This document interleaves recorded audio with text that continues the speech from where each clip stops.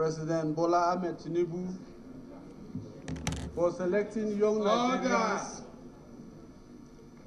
to also be part of his cabinet, especially the women and the youths. With regards to our brother, Dr. Bosun, congratulations. But Mr. President, I wish to advise this young man that there are times, no matter the level of our frustration, we must be cautious with what we write on the social media. I'm saying this because I have another tweet from him, which was written by him by 10:05 p.m. in April 21st, 2021. With the kind permission of Mr. President, I would like to read this tweet. He said, "Who conducted a security check on him when he was appointed? What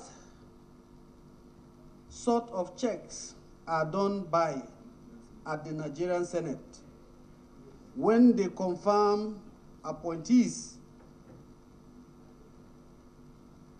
and the media? Question for another day.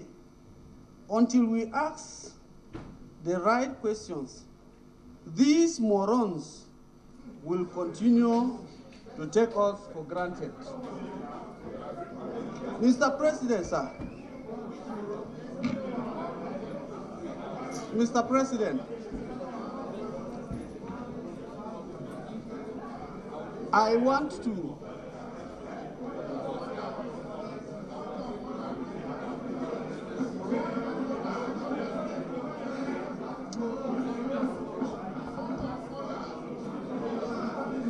Mr. President, like I said earlier, this is a young man who is well-read. I want to ask, having come from my alma mater, I'm also from the University of Jos, and I've taught there in University of Jos for 15 years. I find it very difficult to believe that a graduate of University of Jos will write this on the personality of the Nigerian Senate. I want to ask, sir, are you the author of this tweet or not? Thank you. Well, the Senate leader.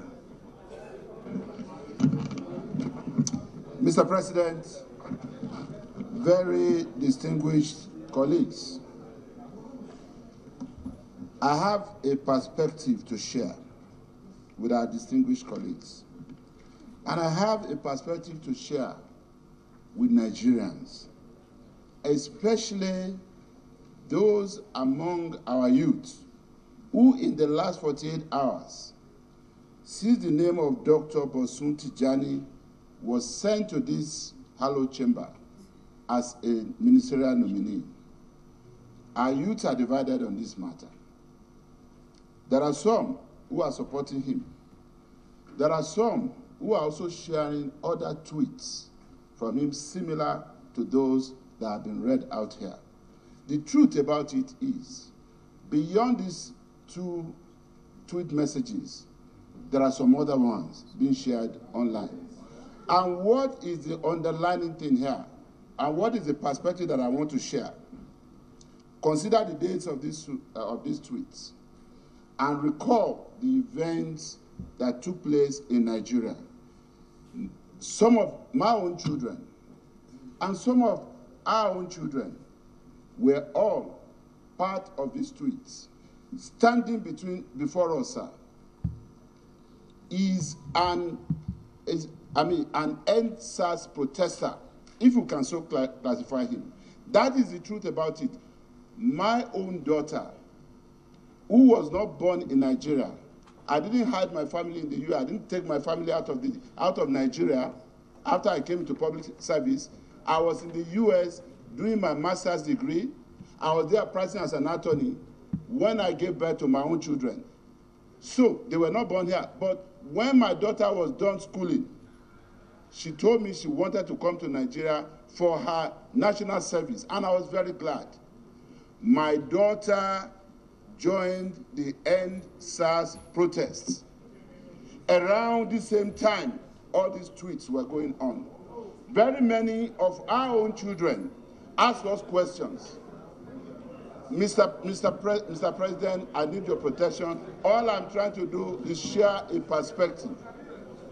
The same president, these are the issues for me. Number one, an NSAS protester who believed he was a spokesperson for his own generation, today has come to see the need to join hands with us to build this nation and bring all those ideas around which they organize protests on board to further build Nigeria and rebrand Nigeria. That's number one. More importantly, number two, the same President Bola Tinubu, a citizen as he then was, not in any official position, who was accused or alleged as having taken soldiers to toll gate plaza in Lagos to shoot NSAS protesters, is the one who today, by the grace of God, President and Commander-in-Chief of Nigeria, has sent Dr.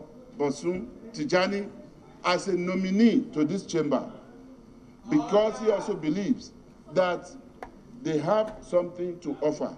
So let's look at it from all these perspectives and know that this man standing before us did what any of our children could have done.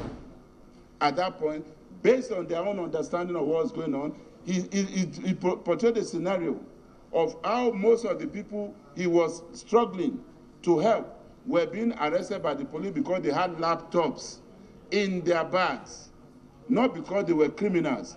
Let us remember what happened in this country. We need to move on with this generation. We need to put this behind us. So, of course, if he said anything that he shouldn't have said, he's here to apologize. That's not the problem. But let's take it beyond that and be less emotional about this issue. But we must protect the integrity of this institution. I agree, with our colleagues who are saying this.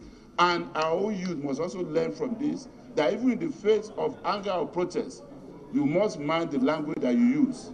Thank you so much, Mr. President. Well, let me, just before I listen to any other thing, let me point out the distinguished leader of the Senate, that even if it was that your child that came before us here, that child will still face the same question. The questions being asked are not, nobody, I don't think any of them has ever met him. I don't think any person here has any objection to his nomination. I don't think anybody here is against him. We are rather appreciative of Mr. President's choice. However, sometimes the past has a way of following us. And I think we can make progress. I will give you an example. The National Digital Economy Policy and Strategy 2020 to 2023 that involves ICT parks, entrepreneurship, innovators, youth empowerment, which will break it down to solid infrastructure, soft infrastructure, service infrastructure. All these policies, he was part of those who developed these policies that he believes can empower young people. When Mr. President was coming on board at Eagle Square, I said that I learned a lot from him when he was governor. I turned boys into men as a governor in my state, and that he will come, if he won the election to be president in Nigeria, that he will turn a lot of Nigerian boys into men. I think this is one of such. Now, if we sit here for the next 5 minutes, somebody will bring out another very derogatory tweet from him, whether it was done in the heat of anger, or whether it was in collaboration with your child, I wouldn't know. But the major thing there is that he has a very good opportunity on live television to tender apologies to his elders for his youthful exuberance and his mistakes, and we move on. Dr. Tijani, Dr. Bosun Tijani, this last tweet and many others that will come, like the one you called your elders. Look at somebody like Senator Gomer. I'm sure he was in the Senate there when you said that he was a maroon. So, do you still believe that senators are maroons, or do you have an apology to make? If you can tender an apology, we can move on. And then if you also believe now in your Nigeria, we can still move on.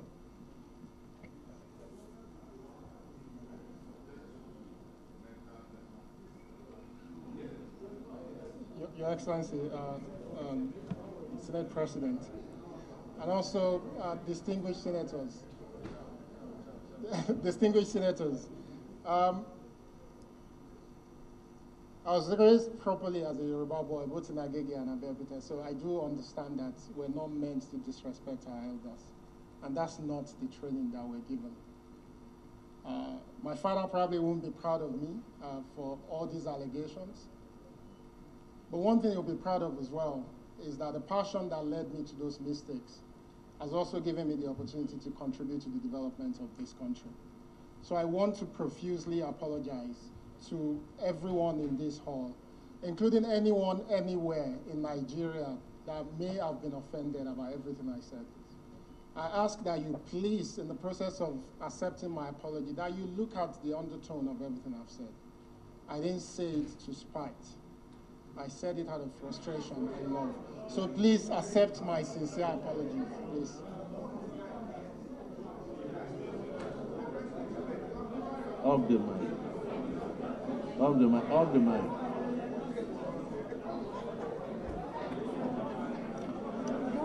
Distinguished senators,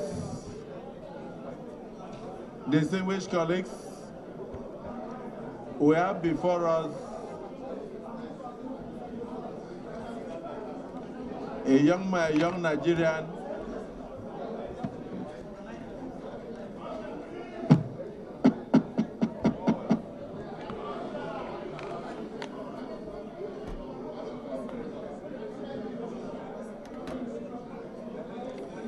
Senator